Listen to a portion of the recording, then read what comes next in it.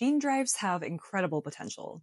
They could eradicate malaria, improve agricultural yields, and perhaps even tackle antibiotic resistant bacteria. But gene drives, which involve altering the genetics of entire populations of a given organism, tend to be controversial. Given gene drives' power and controversy, scientists have spent decades studying how to conduct them safely and effectively. And today, we're nearing the first outdoor launch of a gene drive targeting malaria carrying mosquitoes on the African island of Sao Tome and Principe. But before we get into the forthcoming applications, what is a gene drive and how does it work?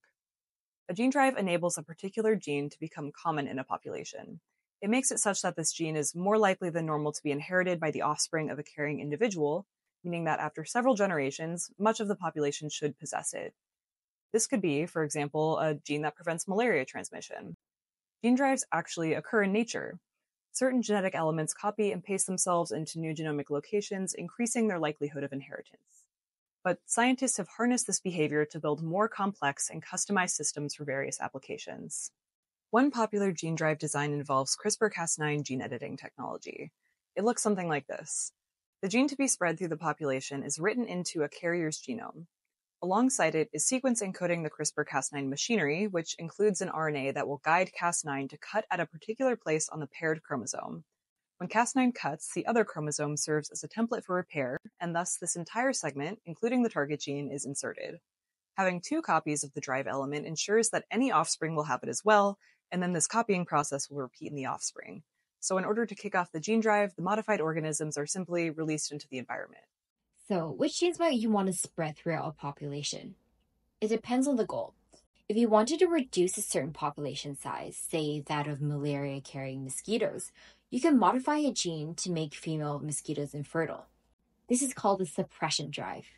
If instead you wanted to change a feature of a population, like a mosquito's ability to transmit malaria, you could insert or delete a gene to achieve this. This is called a modification drive, and it's the type used in leading malaria-busting gene drive initiatives. So now that humanity is on the verge of conducting this important gene drive, what have we learned about how to do this safely and effectively over the last 3 decades of research? First of all, for a good gene drive, you want the gene of interest to copy efficiently. There are tricks one can use to increase the likelihood that the right type of repair process happens after Cas9 cutting, and several successful strategies have been demonstrated. Efficient propagation also requires successful reproduction of drive carriers. A problem observed in some early gene drive efforts was that the gene drive cargo made carrying individuals less healthy and thus less likely to reproduce, hampering the gene drive. So it's critical to ensure that the gene drive is minimally disruptive to the organism's function. To keep carriers healthy, off-target cutting by Cas9 should also be minimized.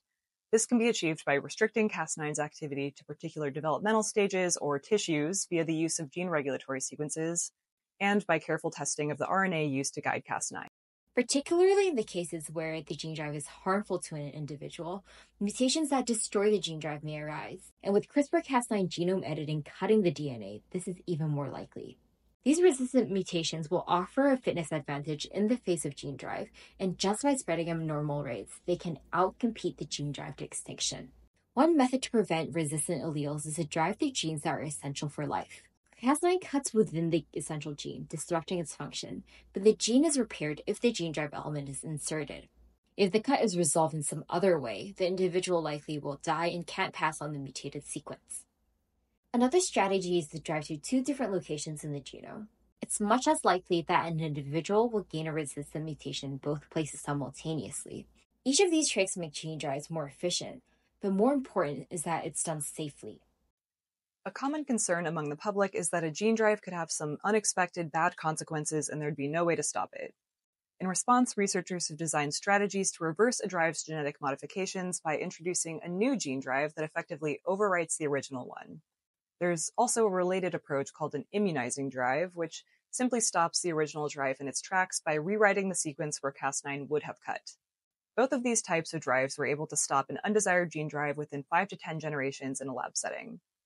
Another common concern is that the drive might spread faster and further than desired. One way to keep a gene drive's velocity under control is to use a split gene drive, in which only some of the required elements of the drive are present in released organisms. To make the drive begin, individuals must breed with others containing the other required gene drive elements, which can be released in a slow and controlled fashion. This design also prevents accidental escapes of a gene drive from the lab. So, given the learnings from decades of research, the UC Malaria Initiative team feels ready to begin a malaria fighting gene drive on Sao Tome. Their last remaining hurdle, however, is to win government approval for the modified mosquitoes release. Beyond mosquitoes, there could be application for gene drives in other areas. Some major ones include in agriculture, where invasive weed species hamper crop yields, and in antibiotic-resistant bacteria, which claim hundreds and thousands of lives each year. However, much more research is needed before we consider releasing these gene drives. In an early technical description of gene drives, Austin Burt wrote that clearly the technology described here is not to be used lightly. Given the suffering caused by some species, neither is it obviously one to be ignored. Despite very valid concerns, gene drives are a huge scientific achievement and a very versatile, creative problem-solving tool. Given the limitations of CRISPR-Cas9 genome editing, next-generation gene drives that utilize other CRISPR systems are currently in the works. So this is definitely not the end of the story.